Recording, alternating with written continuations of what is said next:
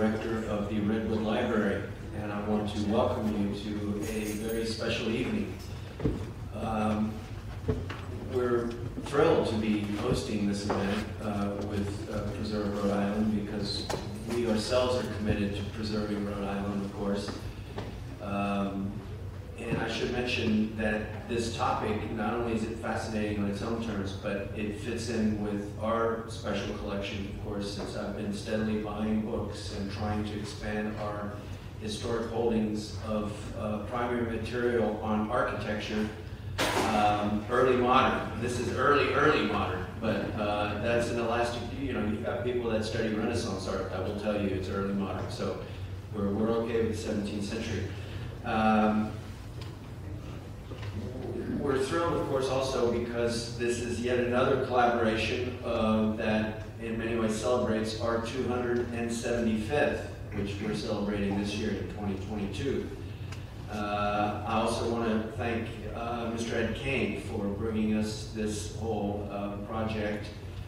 And I also want to welcome those attending virtually, because we're live streaming this and it's being watched by another 50 people. So the audience is here and there, and so we're thrilled to have them all.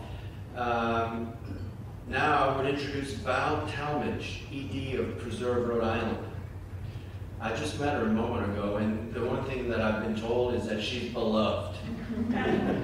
And despite her young years, she has a lot of experience with historic preservation. So thank you all for coming, and welcome, and I want to also welcome our speakers. So thank you very much. And oh, I should mention, after the presentation, there will be a reception, and I will be giving a tour, if you don't mind, of the Treasures exhibition that we have in the gallery, which has some of our finest things. In my humble opinion, it might be worthwhile for some of you, so do join us. Thank you.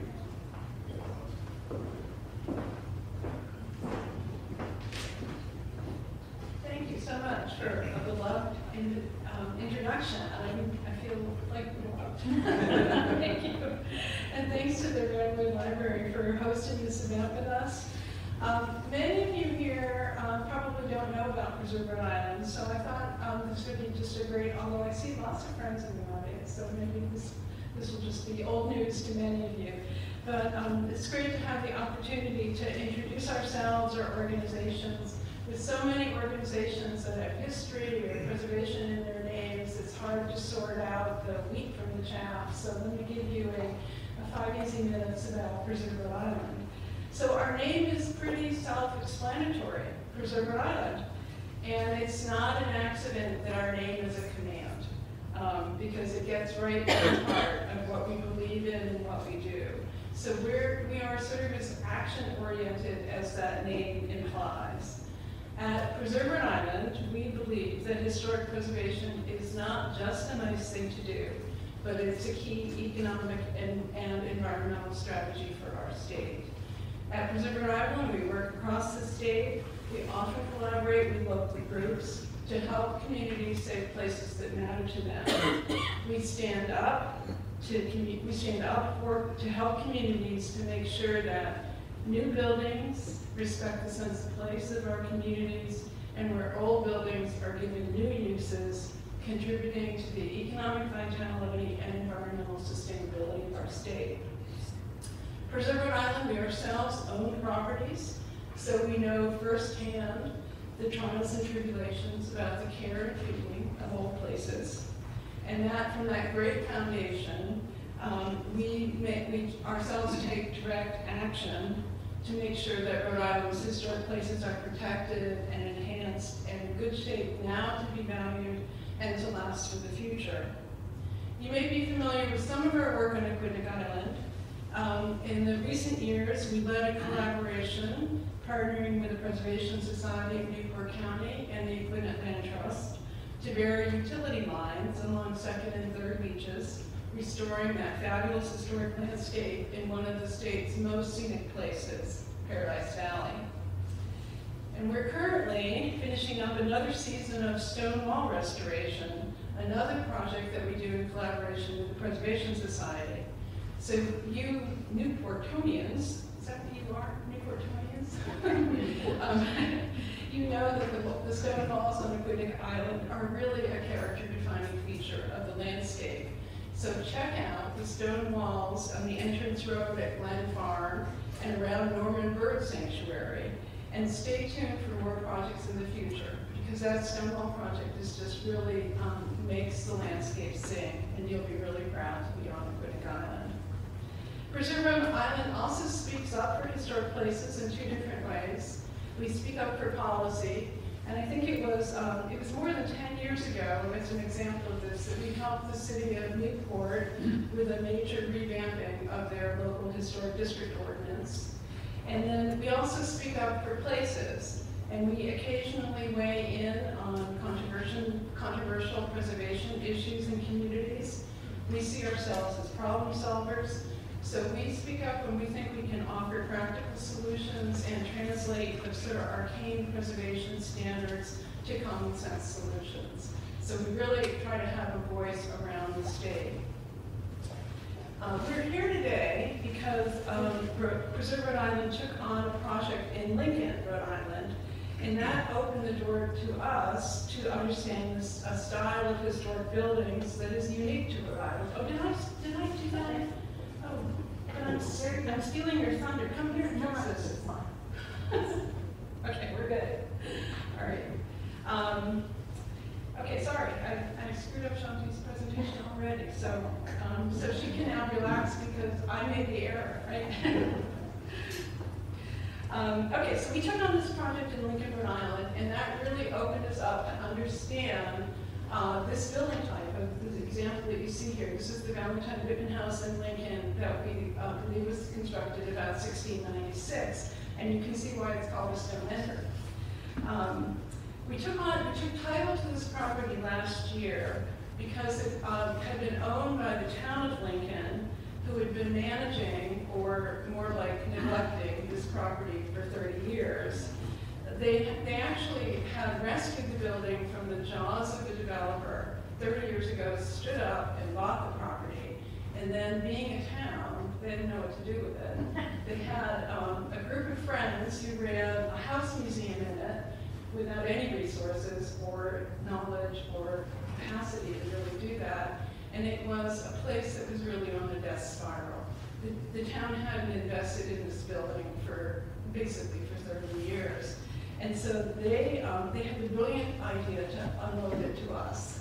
Right? So we took about 2 or 3 years to look, as I say, that gift house in the mouth, to see whether or not we could possibly take on this kind of a project. And we decided that we would do it on the condition that we were not going to create a house museum in this place.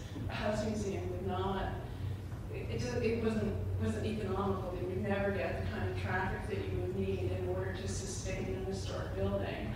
So we did it with the understanding of the town that we would only take the project on if we could activate the place.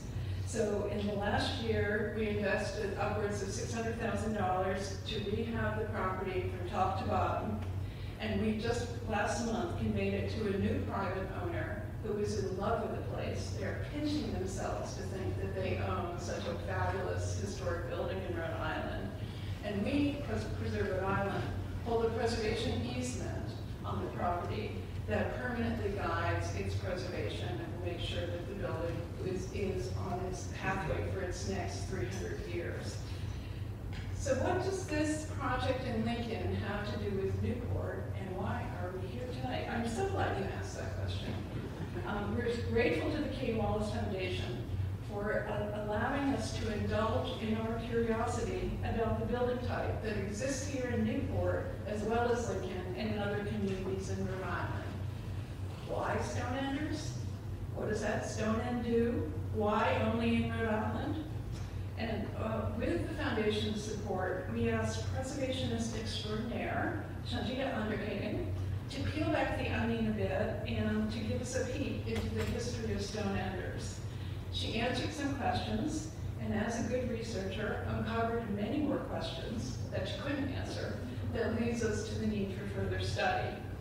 So this research project is an example of Zymergen's first law of evolving system dynamics. Once you open a can of worms, the only way to recan them is to use a larger can. So we need that larger can to expand. Someone needs to have a larger can to expand the scope of work to understand why stone enders are a building type that we find only in Rhode Island. We're going to hear about Shanti's findings and all the questions yet to find those answers. So thanks, Shanti, for doing this research for us, and I'm sorry I screwed up your slides.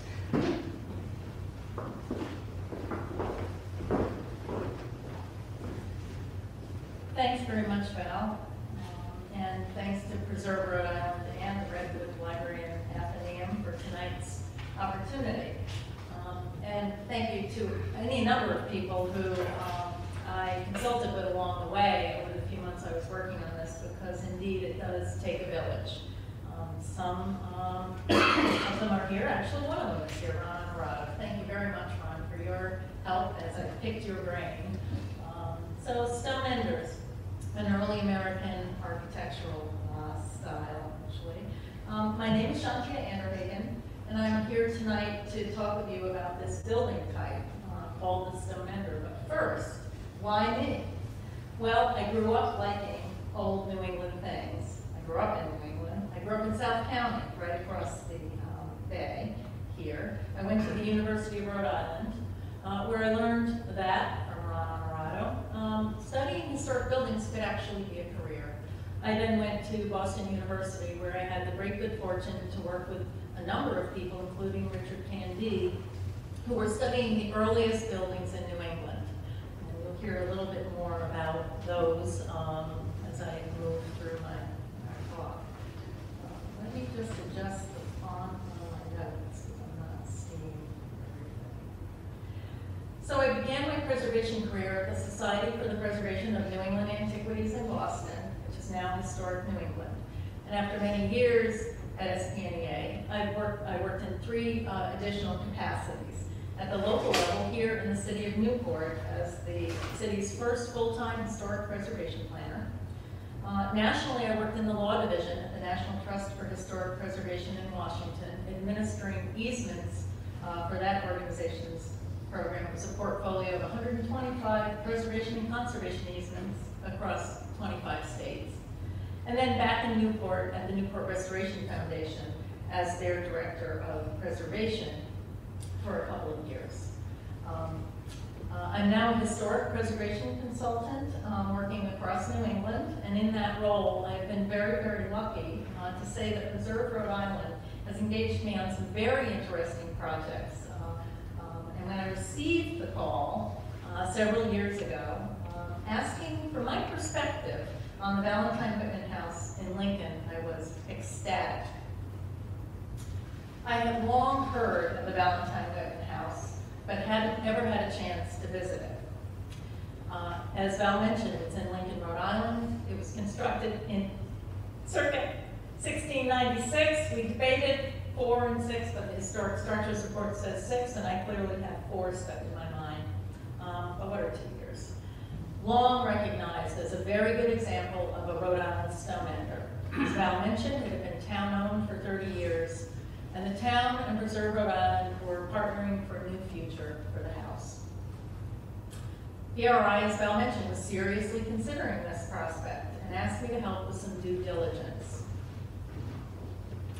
For several years, PRI worked through the process of developing a sustainable new plan for the Valentine Whitman House, one that would ensure the protection of the very special features of this important house, but allow it to be rehabilitated to provide comfortable and modern living. Fast forward to 2022, with the rehabilitation well underway and the organization finalizing the final plan for the property's future. As Val mentioned, it would be sold with a perpetual preservation easement, a curatorial level of interior and exterior protection that achieves the goal of preserving the building's 17th, 18th, and 19th century architecture. But how to make sure that everyone understood how important the Valentine Whitman House really is? PRI, supported by a donor who was also keen to learn more about the type of building that Valentine Whitman is, decided to take another look at what in the early 21st century, what we know about stone enders. That's the background of the project that you'll hear more about tonight. Before we get too much into the weeds, let's talk about what a stone ender is. The primary identifying feature of early Rhode Island buildings called stone enders are one entire wall of the building being constructed of stone, beginning at the below-grade foundation of one gable end wall. This creates a full sidewall of stone that rises above the roof edges to become the building's stone chimney. So we have, beginning at the below the ground foundation, creates a sidewall, entire sidewall generally of stone, that rises above the edges of the roof to become the building's stone chimney. In some of Rhode Island's established stone enders, and you'll hear more on that a bit, in terms of what an established stone ender is, this stone end remains an obvious architectural characteristic. In other examples, only part or even none in some cases of the stone end may still be visible. But let's talk back to the PRI project and the scope of work, which was relatively simple until it wasn't. It was to review the existing literature on Rhode Island stone enders, and that really was meant to be secondary literature. This wasn't a project of primary research. It was also to review what's known about stone buildings in the immediately abutting states of Connecticut and Massachusetts, to create an inventory that assembles the information and literature citations of the buildings identified as stone enders, extant as well as demolished, to track down and photograph Rhode Island's extant stone enders. Really a lot of fun, actually, to go on that kind of fun. Consult with colleagues familiar with Rhode Island architecture for their knowledge about stone enders, and to research Rhode Island's early lime industry and the historic use of lime in Rhode Island. Three important things to know about this project. It was limited in time to approximately 70 hours over 4 months. It might have been a little more like 80 hours, but this was not a year-long or 4-year-long or many-decade project. This was a short-term project to take a quick look at what we know in 2022. The project did not include any first-hand field work beyond confirming from the street that buildings were extant, that is, standing. And it revealed that there is more to learn about some of the extant buildings that have been identified. And I should say here at this juncture that I am a visual person and I like slides, and I probably have way too many slides. So I'm just going to warn you, there are many, many slides, and I may move through some of them quickly to try to keep us a bit on time. So reviewing the existing literature was the first step. Rhode Island is very fortunate to have had some very good early work done on its early buildings. I'm going to take you on a quick historiographical tour of those works, those early works on Rhode Island's early architecture. That is the who and the what. The first stop is generally Norman Morrison Isham. Isham was a working architect as well as a teacher. He grew up mostly in Providence and attended Brown University, receiving an A.B. in 1886 and an A.M. in architecture in 1890. He later chaired the architectural department at the Rhode Island School of Design. He was a member of the American Institute of Architects and the Royal Institute of British Architects. Isham, with Albert Frederick Brown, published early Rhode Island houses in 1895. And it's based on actual field work, going out and looking at what buildings are on the ground, so to speak. And further, it's important to understand that Isham was looking at common buildings, vernacular buildings, He, of course, knew about significant historic buildings, one of which we're in, but he was looking at the earliest colonial buildings in a way that others were not. It was this investigation of physical fabric, or in many cases what remained of a building, and its earliest forms, in its earliest form and materials. And this is an example of the type of field work that was occurring under Isham. This is the House of the Seven Gables in Salem. It's from the Norman Isham collection at Historic New England. Field work is now the norm when looking at historic buildings, not the exception. But in the late 19th century, in fact, this was a relatively novel pursuit in terms of how to study buildings. Isham said at the time that he and Brown, and I quote, let me get the font large enough, they hope that this work will be a help to future historians of New England, and that it will promote the collection of scientific data about the oldest houses in the original New England colonies, so that the vague descriptions of too many of our town histories may be supplanted by accurate measured drawings. And that he did. His books are full of measured drawings of the buildings that he was looking at. I show you the above publication. I show you the publication here, and again, you'll hear more about it in Old Time Historic New England and Old Time New England in a minute, as evidence that Isham was out and about. He was all over the state, looking at as many early and/or significant historic buildings as you can imagine. He was not only writing about his findings out in the field, but he was also very actively working on restoration projects on many of the buildings. Anyone studying historic buildings in Rhode Island also knows of the legendary Antoinette Downing. Moving here in 1932 with a degree from the University of Chicago and having studied architecture at Redwood College, Downing published the next seminal work after Isham on Rhode Island architecture in 1937. In 1952, Downing co-authored The Architectural Heritage of Newport, Rhode Island with Vincent Scully. Downing worked tirelessly and effectively to understand and preserve Rhode Island's historic buildings until the end of the 20th century. Another really good resource for studying early buildings is the Historic American Buildings Survey. HABs, along with the Historic American Engineering Record, HAIR, are among the largest and most heavily used items in the print and photograph division of the Library of Congress. Beginning in 1933, these ongoing programs of the National Park Service have recorded America's built environment in multi-format surveys comprising more than 580,000 measured drawings, large format photographs, and written histories for more than 43,000 historic structures and sites. Another really good resource is Rhode Island State Historic Preservation Office, now called the Rhode Island Historic Preservation and Heritage Commission.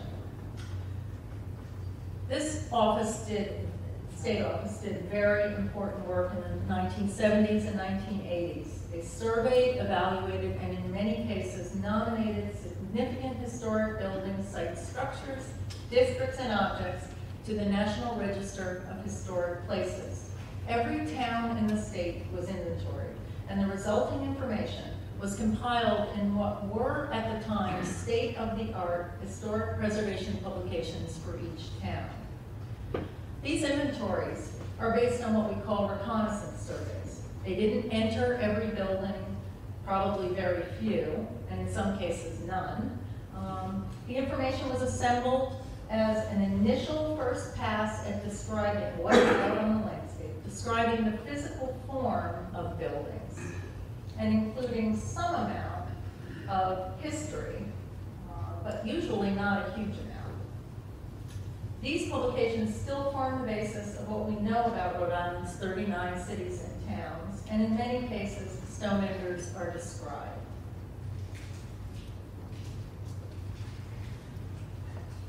Earlier I mentioned field work. Isham certainly did field work, but it is the Vernacular Architecture Forum, the VAF,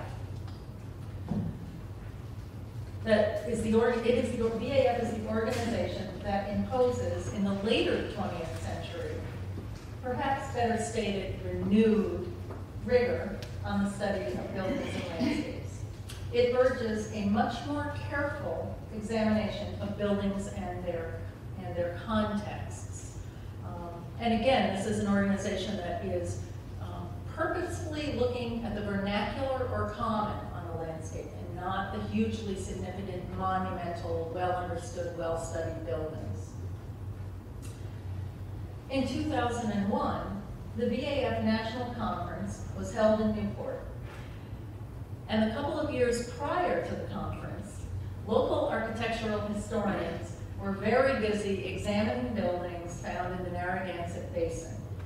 This culminated in a 3-part publication that describes the highlights of Rhode Island's built history from the perspective of the vernacularists.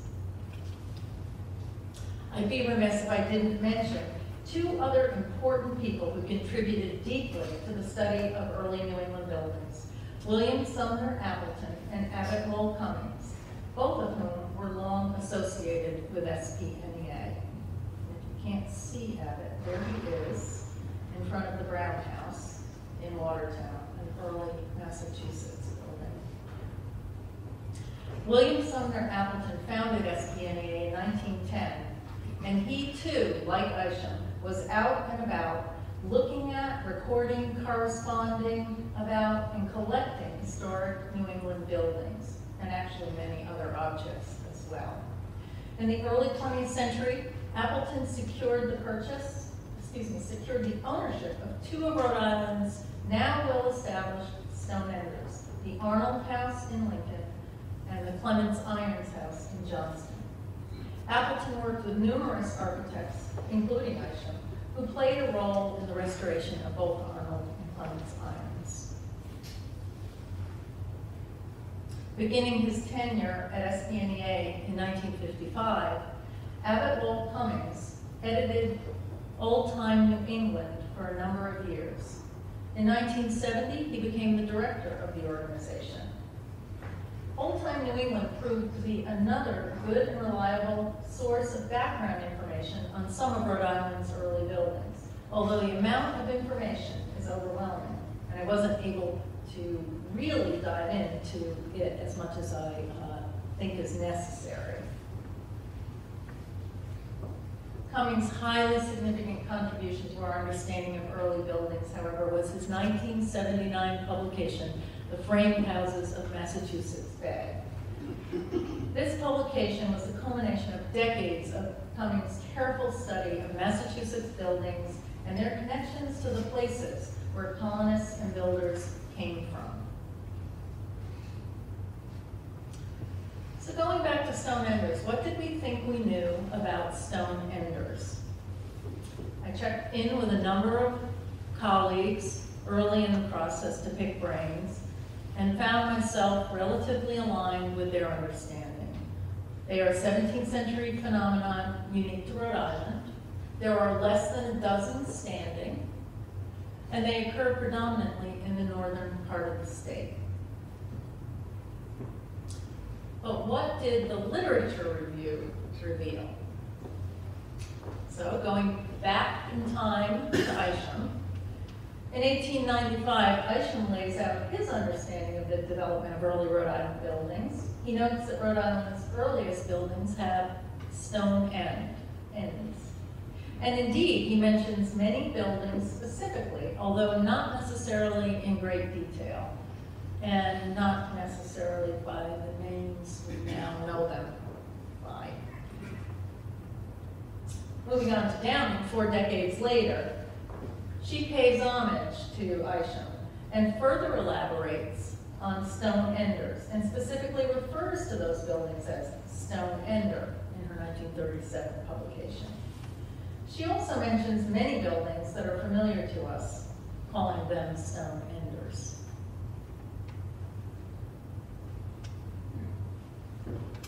I've already mentioned that the most recent literature and field work on historic Rhode Island buildings was done by the VAF in preparation for the 2001 National Conference.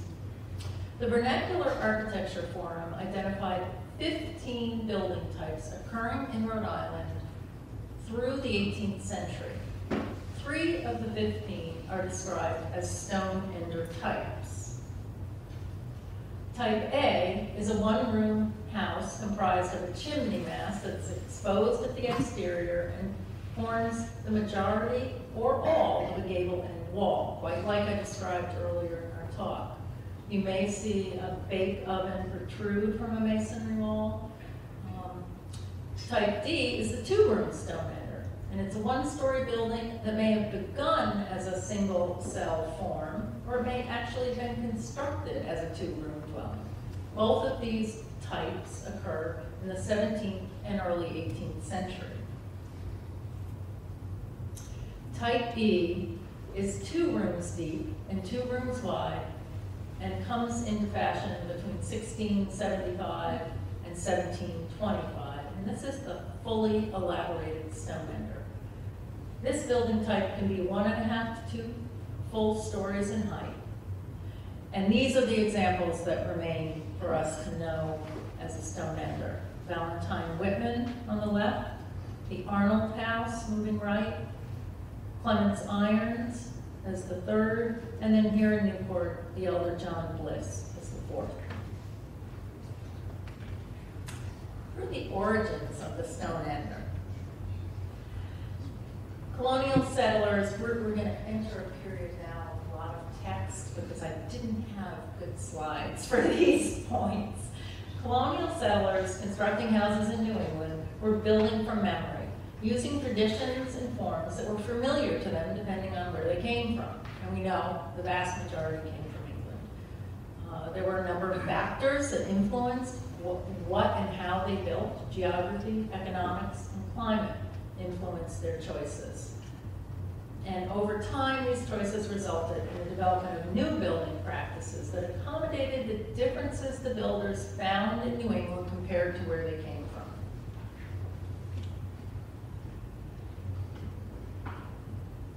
Isham recognized as early as 1895 that the character of architecture of the early colonies depended very closely on the artisans and the training they brought with them from the old world. Downing notes in 1937 that small buildings of similar construction have been found in Wales. Again, in her work in 1952 with Vincent Scully, Downing notes that there are surmises that builders from Sussex and Wales may have brought with them these strong building traditions. And vernacularists Del Upton, Robert Blair St. George, and other later 20th century architectural historians have continued to make important connections between certain characteristics of these early southern New England buildings and construction practices in specific areas of England.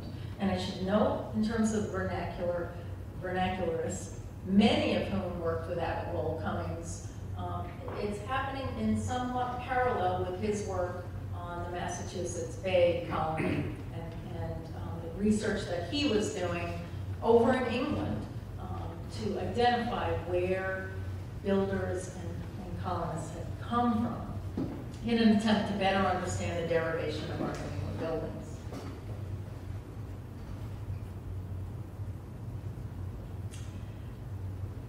And I must say, it trickled down to the Works Progress Administration 1937 book, Rhode Island, A Guide to the Smallest State, where there's a statement about the houses in Providence, almost the entire northern half of the colony, derived from simple, rugged homes of the medieval English yeomen, going on to describe an enormous chimney occupied an entire end of the house.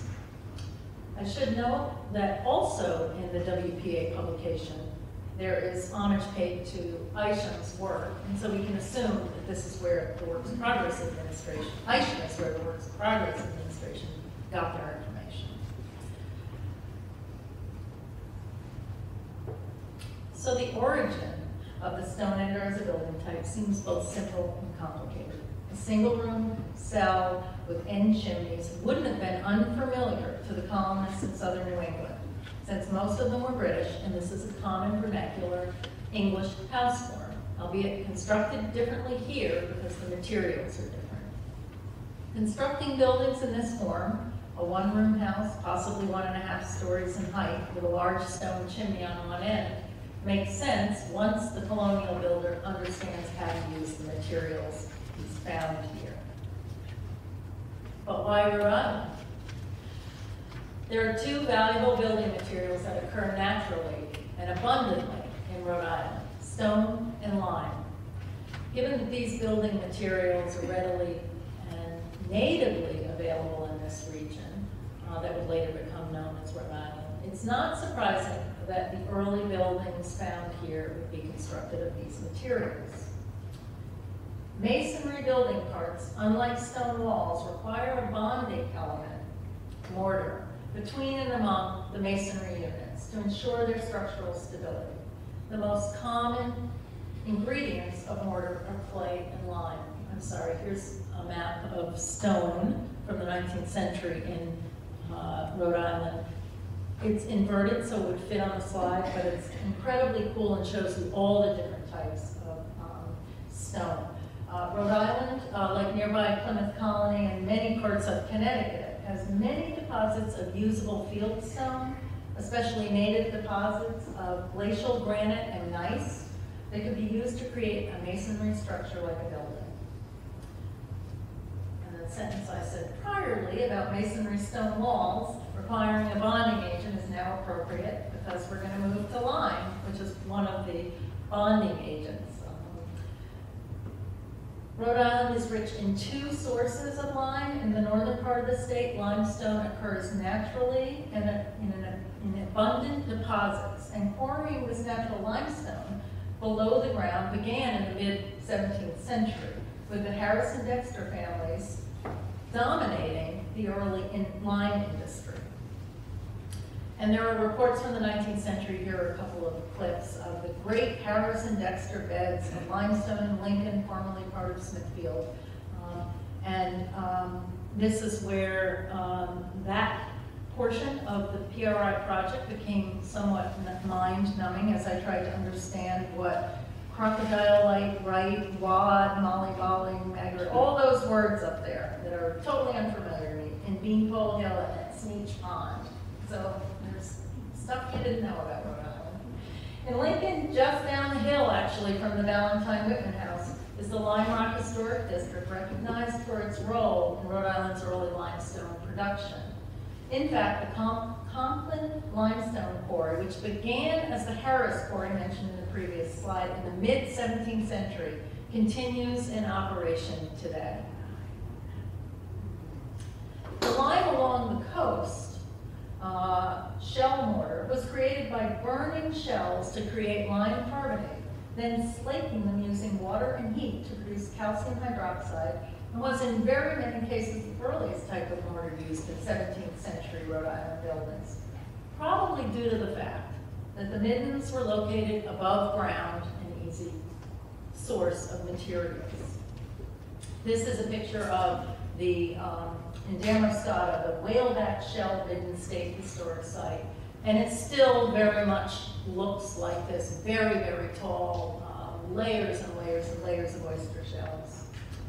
While ultimately not as stable as limestone, shell mortar was much less expensive because it didn't involve the below-ground quarrying. It was simply native material that could be burned. Going back to our friend Norman Isham, he pondered the distinction between these two sources of lime in Rhode Island and suggested someone should study them. So with all this information on hand, how do we identify what really is a stone ender? Some important caveats. A building that has a stone end is not necessarily a stone ender. This is because there is more to understanding stone enders than the presence of stone forming one end of the building. There's also the manner of original structural framing and the associated early floor plan that accompanies that stone end, which is distinctive, and the two features can't be uncoupled. More things to consider.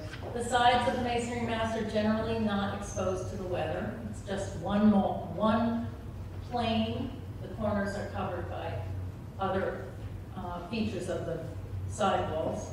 The form of structural framing is often plank framing, but not always. If enlarged, additional rooms would be added at the other gable end of the building, opposite your stone end, or by adding a room and an additional firebox to one side, the rear mostly, of the existing masonry mass. And importantly, lime mortar, which maintains its strength as it is exposed to water and weather, was critical to use on any exposed masonry joints. And a few more things to know, in particular about chimneys. Not all stone chimneys have survived. By the first quarter of the 18th century, brick chimneys start to come into fashion. Could be tied to the fact that brickworks start to become known in Providence in the late 17th century. The appearance of some stone end buildings becomes confusing when you start to introduce brick at the chimneys. And by the mid-18th century, many Rhode Island houses are built with fashionable center chimneys, which means that many of the earlier houses may well have been changed, added onto, to create the appearance of the more modern center chimney house. Back to PRI's stone end project. So by now I'd identified approximately 60 buildings that may have been stone enders, or that had stone ends, or had stone chimneys, or possibly brick ends, and it started to get a little bit confusing because there was a lot more information than we anticipated, and a wide range of it. So I captured all the information in a very complicated and unwieldy database, dates, all different names, current and historic names, literature citations, which books had mentioned which properties, all the different dates that have been purported for the different properties. And what became evident to me was that how a stone ender was being defined over 100 years from Isham to VAF study, or what the RAHPHC inventories indicate, or what a National Register nomination might say, were not all necessarily consistent. So why is that, and what to do about it? That is one of the questions. One thing that became clear was that I needed to start dividing the buildings into certain types of statuses. Some were moved, some were demolished, some were still here, but had been restored. Some had been altered in certain ways. Some were still here, but you couldn't tell what they were. So there are a whole bunch of categories that I created to try to divine what these different buildings now either look like or historically what their status was.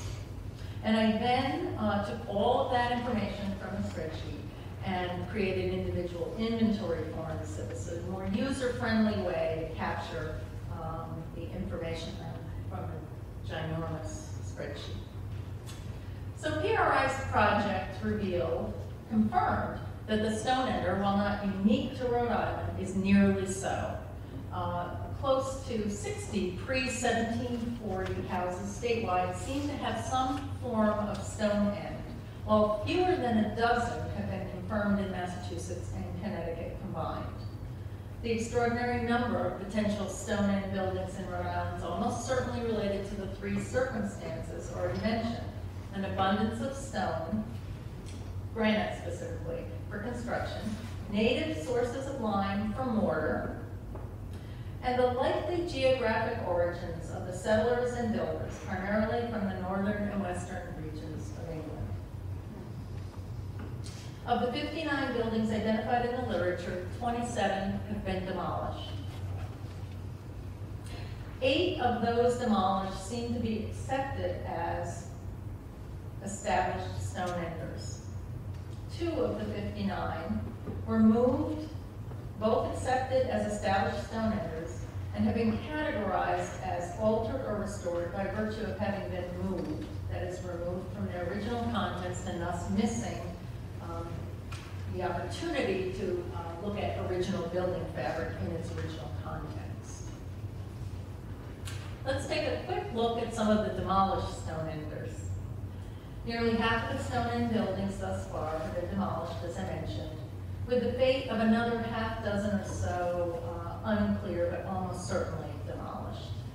Luckily, the Historic American Building Survey recorded some of these and captured historic images or renderings. The Coddington House, 1641 on the left, the Old Pidge Tavern of 1700 in the center, and you can see even early on it had been transformed from a stone ender into something else. The Fireplace House of 1680 to 1710. These are all talked about in the literature.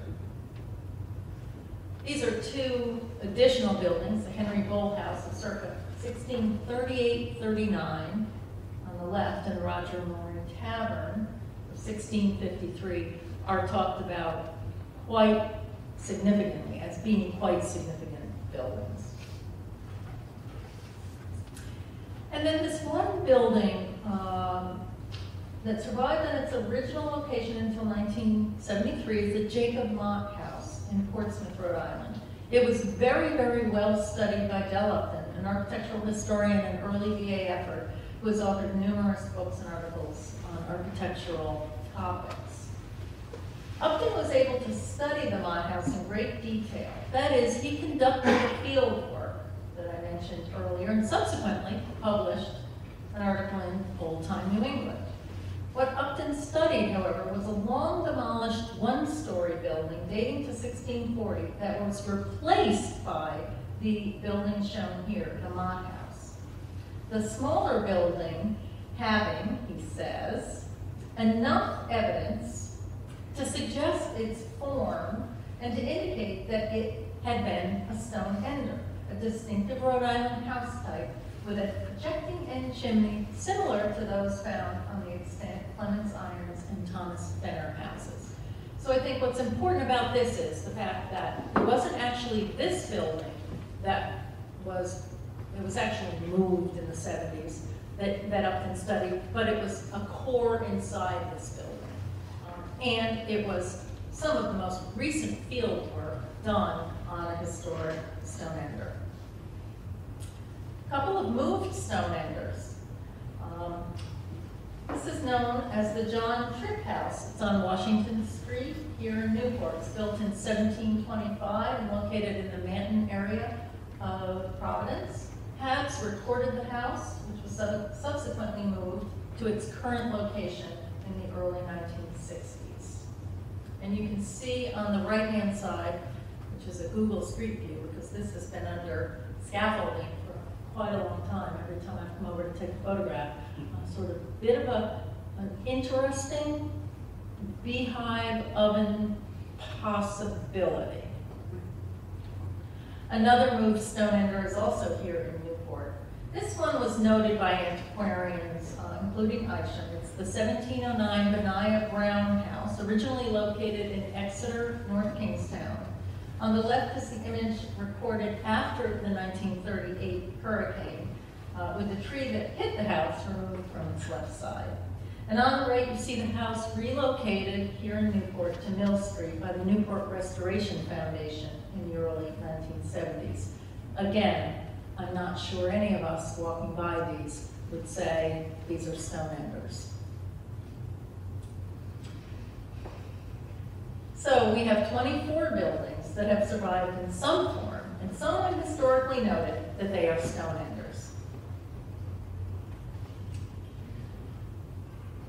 Of those, 11 have not been confirmed to be stone enders. They haven't been studied, there hasn't been field work.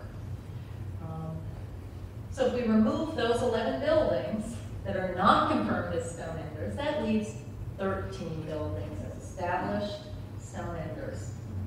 Of the 13, 10 retain a recognizable masonry, stone or brick end, and have thus been cataloged as extant and recognizable. So let's take a look at a few of those. We've seen this one before. The Valentine Whitman House, you'll see it again also. It was built by Valentine Whitman Jr.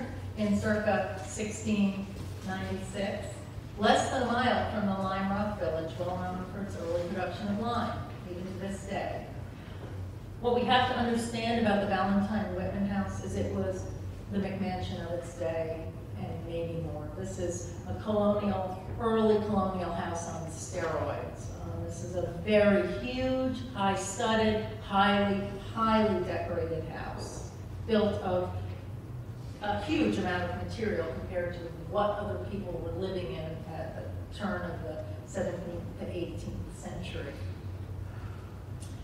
This is the Thomas Fenner House, 1677, in Cranston. It was hard to photograph, so I cheated and took an image from the Google on the right, Airbnb image. This operates as an Airbnb, so if you want to experience sleeping in a pretty well intact stone ender, it's the Fenner House. It has survived in relatively unaltered condition, unlike most of the early houses.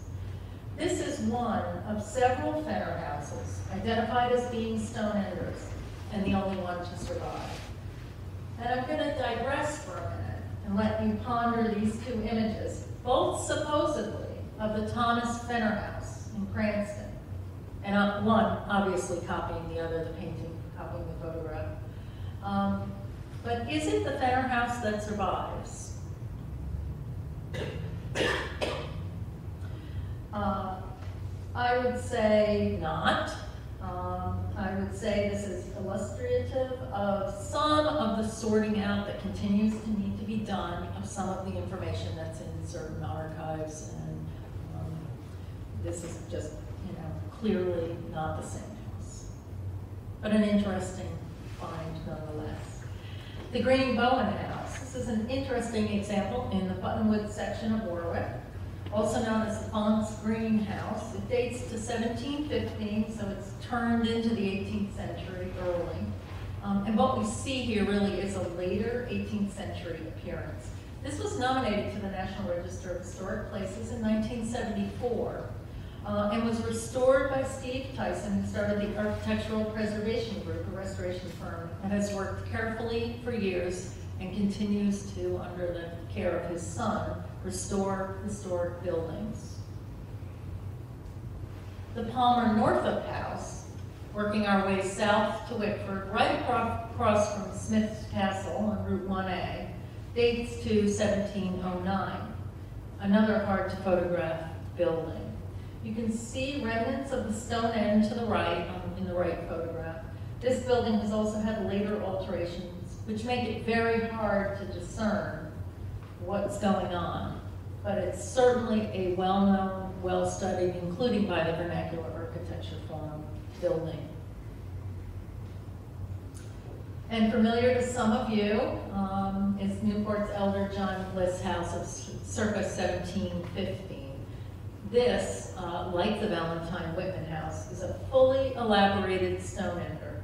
It's the highest expression of its type. And if you look closely, in the lower left, you can barely see evidence of a bake oven at the lower right side. Lower left of the left slide. You've seen this one too. It's the circa 1680 Clements Irons House in Johnston. This is one of the two stone enders purchased and restored by SPNEA in the early 20th century. On the left, you see an early photograph that's preserved in the Habs collection, and on the right, you see the house today. SPNEA's work on restoration in the early 20th century established how historic preservation should be happening on historic buildings. It continues to be the state-of-the-art approach to restoring buildings, peeling back very, very carefully the later fabric that exists, trying to honor the evolution of the building, noting what changes you make, recording every move you make. And Appleton and SPNEA really did set that in motion. It's evolved over time to respect more of the later fabric, which is partly why both the Clements Irons and the Arnold House in this project were categorized as altered buildings, because restoration really does alter buildings. Even though the intention is good, to bring it back to an earlier presentation, you lose a lot of fabric and you can lose information in the course of working on buildings that way. The Eliezer Arnold House is the second of those buildings. This is on the Great Road in Lincoln, dates to 1687, and it's the second house that William Sumner Appleton purchased for SPNEA in the early decades of the 20th century. One remarkable retained feature is the pilastering at the top of the chimney, which heightens the perception of this building, certainly as having medieval roots. So let's go back just briefly and look at a few of the 11 properties, the unconfirmed properties, so that you understand a little more complicated, a little better how complicated this project got at moments in time. Here's the Joseph Smith House in North Providence. Like several others you've seen, Cranston, Warwick, Clements Irons, and Johnston, this is located in an area of suburban and commercial development, and if you aren't looking for it, you'll certainly miss it. Also, like the others, the appearance that you're seeing is certainly not what would have been present when it was built in circa 1750. We're seeing much more of the mid-18th century additions that were made to the house. But at one end, on the left, you see a stone wall, above which is brick. Curious, not clear quite what's going on. And as I mentioned earlier, we know brickworks are happening in Providence in the late 17th century, perhaps some changes made to this building. The Smith House is individually listed on the National Register, happened in 1978, and this should give us a lot of historic and architectural background and should establish the significance of the building. But like other studies, listing on the National Register doesn't necessarily mean that the building has been forensically examined through field work. It hasn't been investigated in the way that might reveal what the structural framing, floor plan are. But I will say, the NR nomination is clear about buildings plan, stone end wall, and stone end chimney.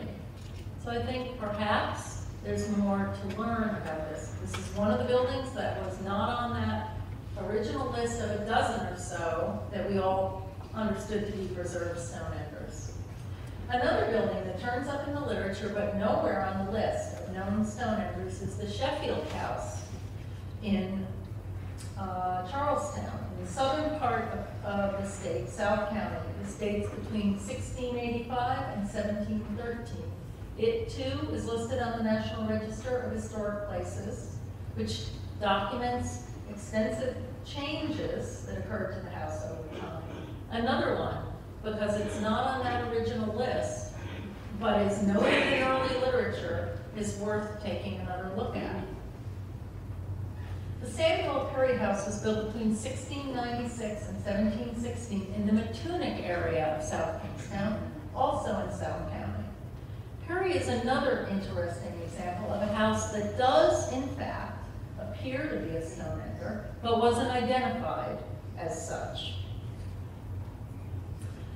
Isham and Downing note the house, and in 2014, the New England chapter of the Vernacular Architecture Forum included the house on one of its field tours as representative of the stone end type. Isham called it the church house. He dismisses this as a stone ender because of the lean-to. He says the church house with its stone chimney at the end of the main room. This chimney, however, is not really an end chimney, for it has a fireplace at the back of that in the main room with a summer in a one-story lean-to.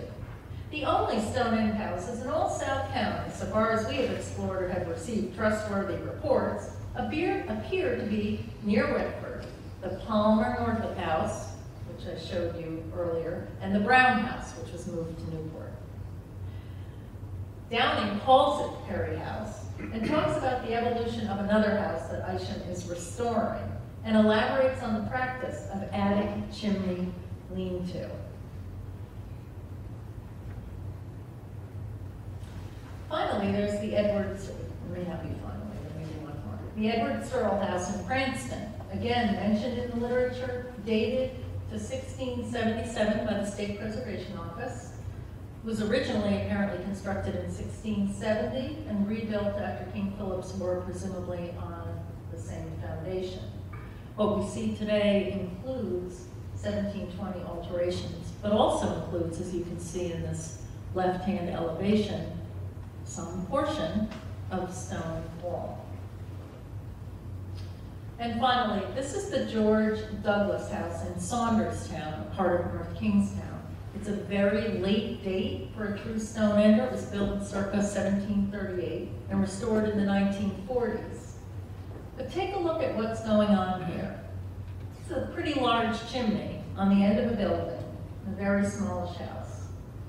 I'd like us to know more about this building, which is passed by thousands of cars. Many of you may have driven by this daily, and it keeps catching my eye just when the sun is right, and I think somebody needs to look at this. So to conclude, back to our Valentine Whitman House. Preserve Rhode Island's review of this rare Rhode Island building type confirms that the Valentine Whitman House is indeed a remarkable and rare survivor. It was constructed as a two-story house, VAF's Type E, a fully elaborated stone ender. It was recorded by Habs.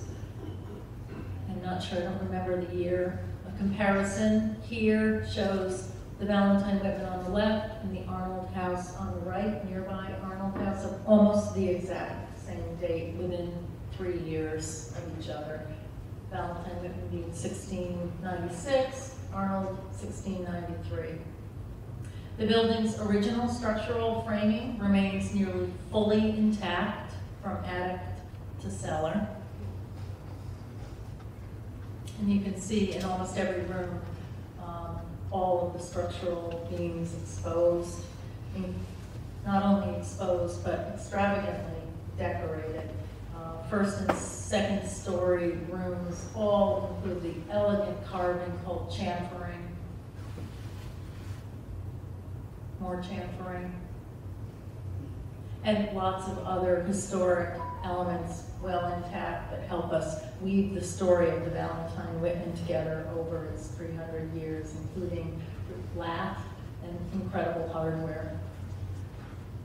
It is also one of the only 17th century Rhode Island confirmed stone enders that escaped enlargement, the other one being the Thomas Fenner House in Cranston. It started out its life significantly larger than many, many other documented stone enders, and certainly other houses of other types being built shortly thereafter. It was never added onto. Think hard if you've seen a 300-year-old building in your travels that never, ever had an addition. This building is just remarkable for that point alone, if not all the others. So the PRI Stone Ender project confirmed without a doubt how really special the Valentine Whitman House is as an intact and advanced specimen of Rhode Island's early approach to dwelling construction. Thank you.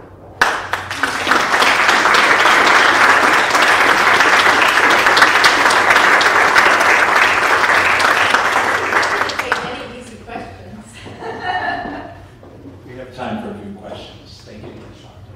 Yeah, I wondered why doesn't that house have a chimney, that last one? It does. It was. What happened to it? Doesn't show. It's pink and white against the white sky. Oh. No, thank you. You're welcome, Mother. I have a simple question. How do they move those houses? I'm sorry, what was the question? The question was, how did they move the houses that were moved? So actually, house moving is quite an art, and it's probably a dying art at this point, because people just seem to raise them these days. I mean, R-A-Z-E. But house moving actually was quite comfortably done throughout the 19th century. I can't tell you technically how, but if you Google 19th century house moving, that I should know, because I actually, when I was at SPNEA, and I want to digress for one quick minute and say, SPNEA is an amazing organization, Historic New England now. And I'm delighted tonight to have two people who work at the Redwood, who I used to work with at SPNEA, Historic New England. So this is an organization that has very wide tentacles. We did move a house actually in Springfield, Massachusetts, and they put them on rollers, and they have very big beams, and they lift them up very, very carefully, and they move them very slowly over days and days and days. Now, that said, I am not sure about these particular two buildings. These were done in the later 20th century, right, in 1960 and 1970s. My guess is they disassembled and labeled parts and moved them down to parts and reconstructed them. That would be my guess. Any other questions? Great. Now we can have drinks. Thank you, Shanti.